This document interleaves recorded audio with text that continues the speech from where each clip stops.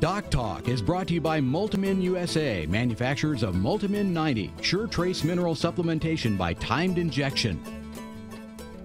Hi there and welcome to DocTalk. We're sure glad you joined us today. We're going to have a great show. We're going to talk about castrating beef cattle. And my guest is Dr. Matt Meisner, who's a clinical associate professor here at the Kansas State Veterinary Teaching Hospital. Sure glad you joined us, and stay tuned. I'm Dennis Tebow. My wife and I, Kathy, are the owners of Wolf Creek Cattle Company. We have grown to approximately 70 bulls. I'm Reese Arnold. I'm the livestock manager at Wolf Creek Cattle Company. You know, these are not just like normal cattle. These cattle, they're hauled anywhere from, 8 to 10 hours a day across the United States and asked to perform. The Multimin 90 keeps them kind of level. It maintains and balances their system. The stress level's less when, when everything's right and working right, then they're working right. This show contains scenes that some viewers may find disturbing. Viewer discretion is advised. This segment is brought to you by Rotomix, manufactured in the USA and designed for feeding performance in the feedlots, beef production, dairy, and cow-calf operations. Thanks for joining me today. Glad to be here. It's always good to have you, Matthew. Folks, this is Dr. Matt Meisner. He is a clinical associate professor here at the Veterinary Health Center at Kansas State University. You're boarded in food animal medicine and surgery? Internal medicine. Internal medicine. And it's always a pleasure to have you here on the show. And today we're talking about something that we do routinely in the beef industry, but it's always a topic of discussion, and that's castrating beef calves. Right.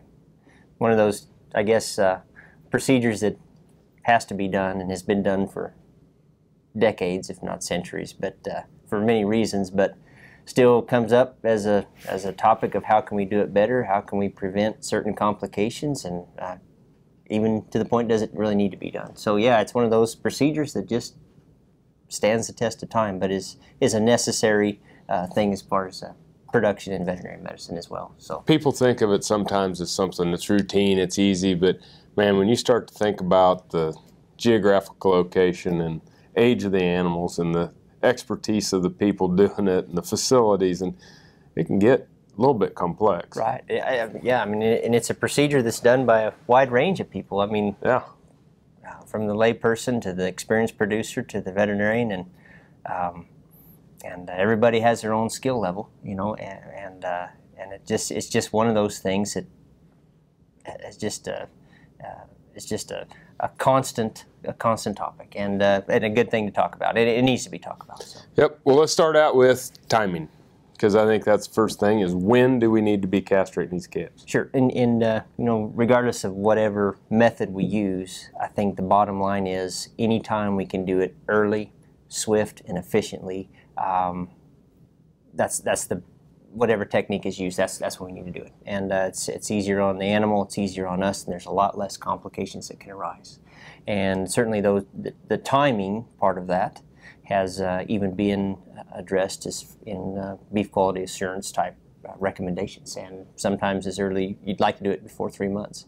And calves are small, testicles are small, blood vessels are small, and overall perception is a lot easier on the animal, and so we do it quick and efficiently early on.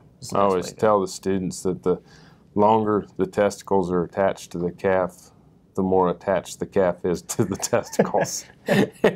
So true with a lot of things. Early castration is important. I think timing and like what you said. Anything else on the timing? Well, it's not always possible to do it within 3 months, because some of the purebred guys and some of the different production parameters are going to need to wait for production phenotype, growth characteristics, those kind of things to make assessments on who they're going to castrate. So sometimes we're going to have to castrate older animals. Right. And so let's take a break. When we come back, we're going to continue our discussion on beef cattle castration with Dr. Meisner, and we'll get past the timing and into some of the techniques at different ages and sizes. You're watching DocTalk, and we're sure glad you joined us. Dr. Dan here. Whether I'm driving up and down the roads covering the state of Kansas, or I'm getting between Riley and Manhattan for my job, I'm driving a Ford truck. I'd like you to come out and visit my friends here at Dick Edwards Ford. They have a truck that'll suit your needs. Whether you're looking for power, with a Power Stroke diesel. Or if you're looking for fuel efficiency with the new EcoBoost engine, they got a truck that's just right for you. They're located 2 miles east of the Town Center Mall in Manhattan, Kansas, and they'll bend over backwards to help you. And I'll see you down the road.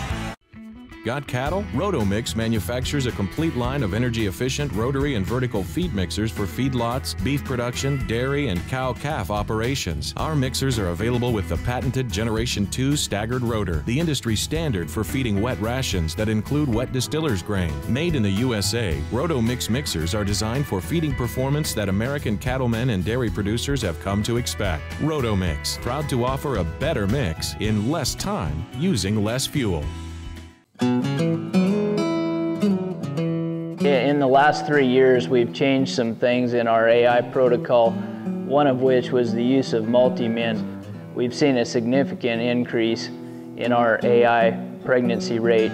The cost of an embryo program is significant, and we feel that if we were able to even get one more pregnancy out of a cow, that would pay for the whole cost of the whole bottle of multi-min right there. Here in Dallas, we're proud that our vehicles use an advanced biofuel called biodiesel. It's made from renewable resources like soybean oil, canola oil, even recycled cooking oil. This year, biodiesel will displace almost 1 billion gallons of fossil fuel nationwide. Our air is cleaner, our economy is stronger, and America's more energy independent. It's working here, it can work in your community. Biodiesel, America's advanced biofuel. This show contains scenes that some viewers may find disturbing. Viewer discretion is advised. This segment is brought to you by Norbrook Laboratories, manufacturers of Normycin LA, Normectin Plus, 1%, and Poron, the practical choice for your herd.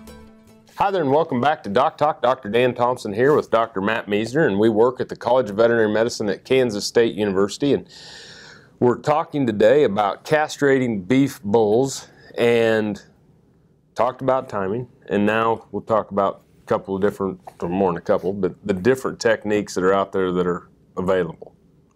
Sure. A multitude of ways have been described about how to do it, and certainly the comfort of the operator is going to be some of the decision making, but I think you kind of have about 2 broad categories, meaning some being bloodless and some being surgical. Right. We'll get a little bit of blood. And the bloodless kind of castration methods deal more with kind of a blood flow issue, trying to prevent it and getting things to either atrophy or be removed without doing any kind of surgery. And certainly hemorrhage is not our only complication. So with those different techniques, we have some that are swift, some that are more effective than others, some that are more complete than others, I guess you think. Yeah. And so, for surgery, we basically think we're removing the scrotum and then taking the testicles out. And there's a few ways to get that, get the testicles out of the scrotum, which is either a knife cut, Straight across, where you cut the lower half of the scrotum off and remove it. Or a Newberry knife, which splits the scrotum, and then the testicles fall out. And honestly, when I was younger, I prided myself on the sharpest knife in the pen. Right. A couple of nice scars to prove that. In addition to that, when we have an open blade, we have a chance or risk for cutting the animal itself. And so teaching students has led me to recognize that occasionally you can have an open blade and lead to some complications. And there's 2 approaches that I used to do. One is from behind the calf, and the other one is to drop the side open and pull a leg back. Correct. If you have a shepherd's crook type thing to pull that leg back. Getting clear access and something where you're maintaining kind of safety as well as yourself or the operators. You bet. Kick and kick. One of the tricks I used to do too was take my knife to the grinder and grind the tip off. Yeah. So the tip won't nip the inside of the leg or something like that. So with surgical castration, the entrance is going to be either a transsectional incision with a Newberry knife, or we're going to cut that scrotum off. What's the next step with that as far as you've exteriorized the testicles now? Getting good access to the blood vessels in the cord, and that means getting it stripped away far enough that you can see where the blood vessels are and the spermatic cord, and before you start to ligate it. You can. What are the different ways to remove the testicles? Well, one, if they're really small and you do it quick and early and swift, is just to fray that off and gently pull that cord. It snaps back and the blood stops. Other way is an emasculator, which crushes the cord, prevents bleeding. Sometimes we actually ligate them, take some suture and ligate those down. Another one is to spin the testicle and get some contraction. But, cool. Anyway, a bunch of ways to stop the bleeding. Excellent, excellent. When we come back, we're going to continue our discussion with Dr. Meisner on castration of bull calves. Valley Vet Supply is devoted to providing information and professional quality products at reasonable prices.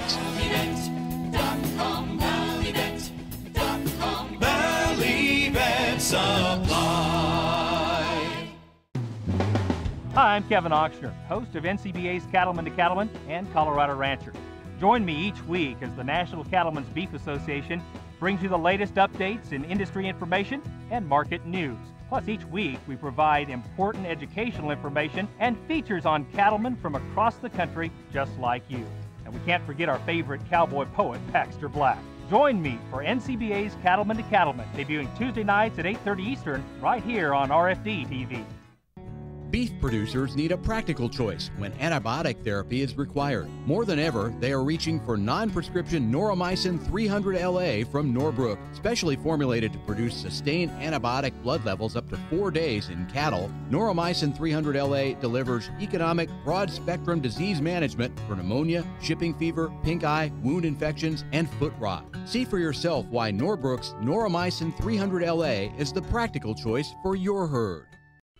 Got cattle? Rotomix manufactures a complete line of energy-efficient rotary and vertical feed mixers for feedlots, beef production, dairy, and cow-calf operations. Our mixers are available with the patented Generation 2 staggered rotor, the industry standard for feeding wet rations that include wet distiller's grain. Made in the USA, Rotomix mixers are designed for feeding performance that American cattlemen and dairy producers have come to expect. Rotomix, proud to offer a better mix in less time using less fuel. Join the team, the Beef Quality Assurance Team. Getting BQA certified shows you're committed to practices that produce the highest quality beef in the world. And by visiting BQA.org, you can take the online certification course at a time that fits your schedule and from the comfort of your home or office. You'll also find lots of helpful tips on improving animal health and animal handling practices. Get certified, BQA certified, because it's about doing the right thing. Visit BQA.org today and become a member of the BQA team. This show contains scenes that some viewers may find disturbing. Viewer discretion is advised. This segment was brought to you by Brute Cattle Equipment, makers of the Brute Stealth Hydraulic Chute. If the chute fits, swear by it. Visit our website for more information. Welcome back to DocTalk, folks. This is Dr. Dan Thompson. I'm joined by Dr. Matt Meisner. And Matt is a clinical associate professor of the Veterinary Health Center here at Kansas State University. He's boarded in internal medicine, and we're talking about castrating bull calves. And our last segment, we discussed surgical castration. And now let's talk about some of the bloodless castration techniques, specifically banding. Yeah, and there's several ways to do that. And basically, we're attaching a really tight ligature around the scrotum, being a rubber band or some surgical tubing for larger bulls, right. That will stop blood flow to the entire scrotum and testicles. In which case, then the body kind of walls that off, and the scrotum and testicles just fall off, or atrophy. And that would be the case with more of a crush type technique. But the banding techniques, we have different sizes of bands that need to be tailored to the size of animal you've got. And if you don't get that band tight enough, you won't get the effect you need. And right. And then you get into some major kind of issues, complications that can arise.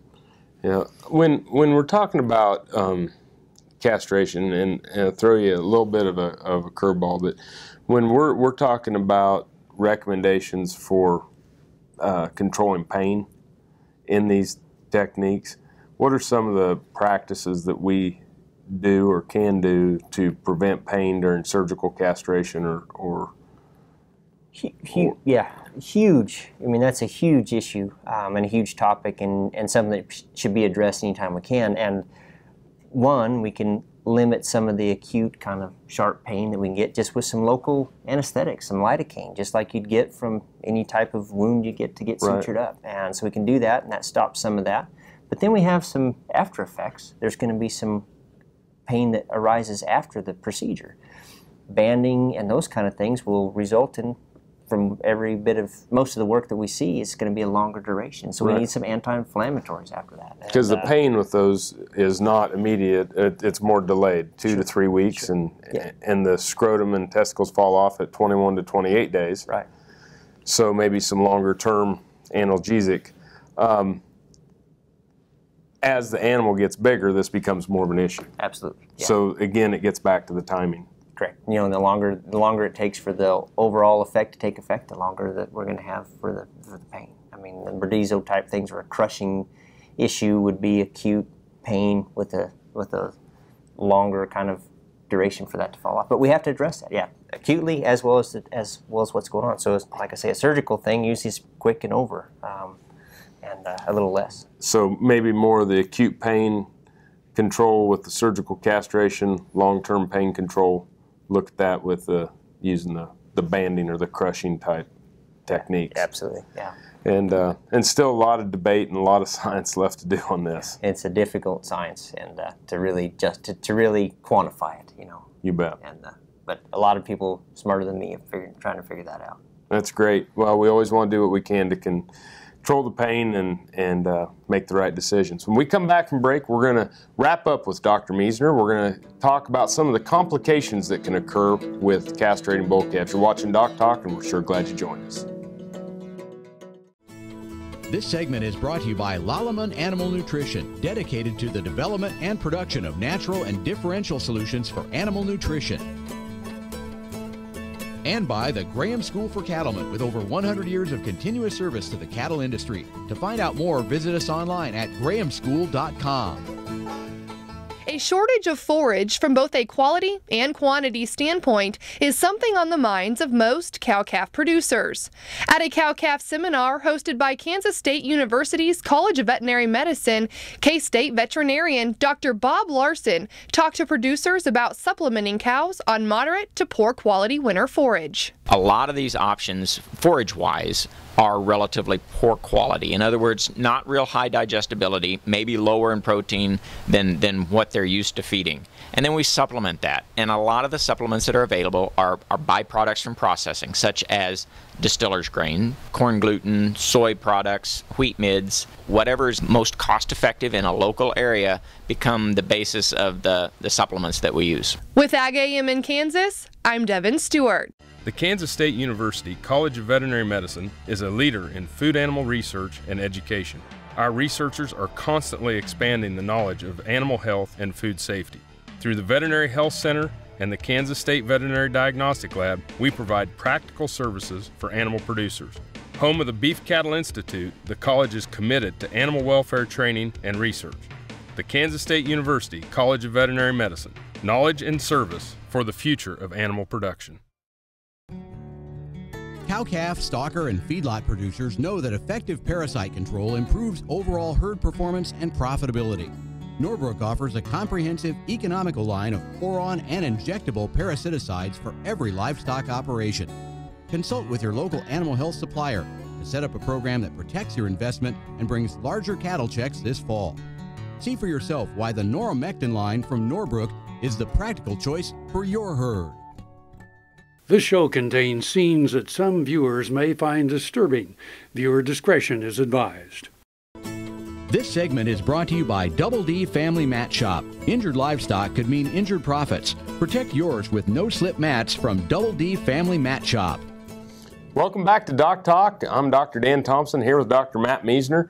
Dr. Meisner is a boarded internal medicine specialist and a clinical associate professor here at the Veterinary Health Center at Kansas State University. We're discussing castrating bulls. And we've talked about do it early, surgical castration, bloodless castration, pain control. Now, not everything goes exactly the right way every time we do it, what are some of the complications that can arise from different castration techniques? Yeah, certainly it's a necessary but not necessarily a benign procedure. You right. know, we're going to sometimes expect problems or anticipate problems. Number one would be blood loss or some pretty significant bleeding that can go on with these with the surgical castration type situations, especially.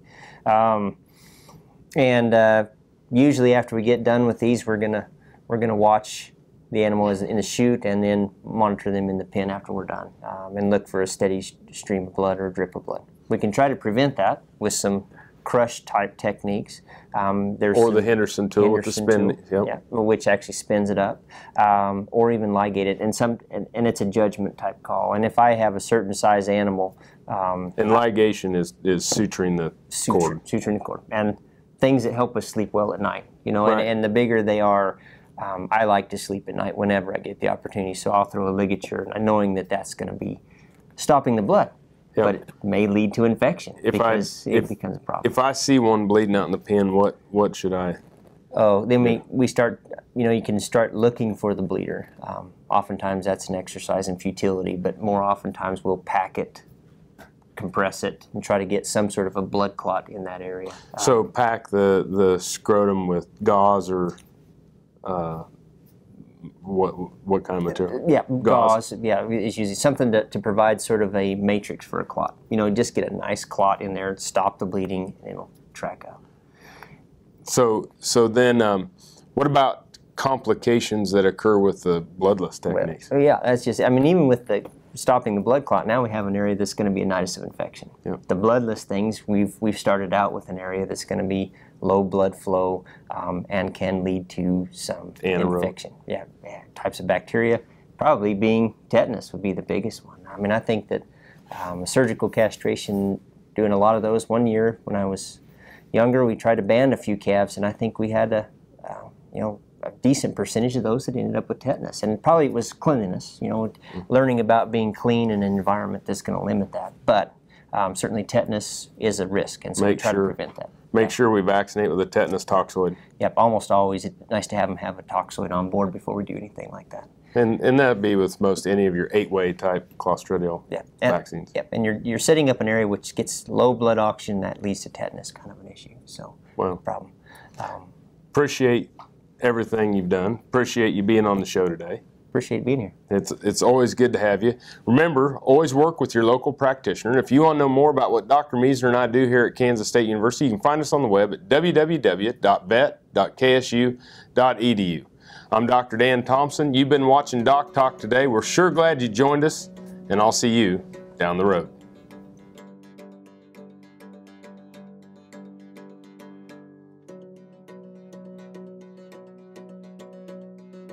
For more information about this program or previous programs, go to DocTalkTV.com.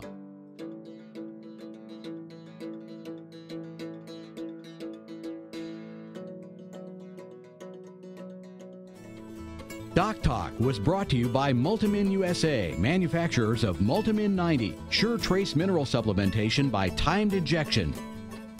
As a manager of grazing beef cows, the thing that's always bothered me about standard trace mineral supplements is that we put them out for the animals to consume, but there is no guarantee that the animals will consume them in the right amounts. Multimin 90 allows us to address at least 3 specific trace mineral issues that we have here in the Flint Hills. Other grassland types here in Kansas, the midgrass prairie in the central part of the state and the shortgrass prairie out west, have their own mineral issues. Multimin 90 matches up with those as well.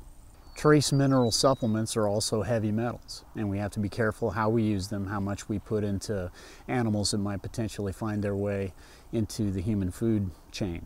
Multimin 90 is an FDA-regulated product. It's important to follow label directions in terms of dosage and route of administration. The route of administration is subcutaneous, usually in the neck area. There are no risks for injection site lesions, or minimal risks anyway for injection site lesions if used appropriately. What I like as a livestock manager about Multimin 90 is that when I apply that injection, I know that the animal is receiving the 4 critical trace minerals, selenium, copper, manganese, and zinc, at exactly her requirement. I know exactly how much is getting in. In our trial at Kansas State University, we used 460 mature cows. Half of these were injected at preg check time during the month of December, and again about 4 weeks prior to breeding. The other half of the cattle received a saline placebo. We then monitored reproductive performance during a single timed AI event and the subsequent natural service breeding season.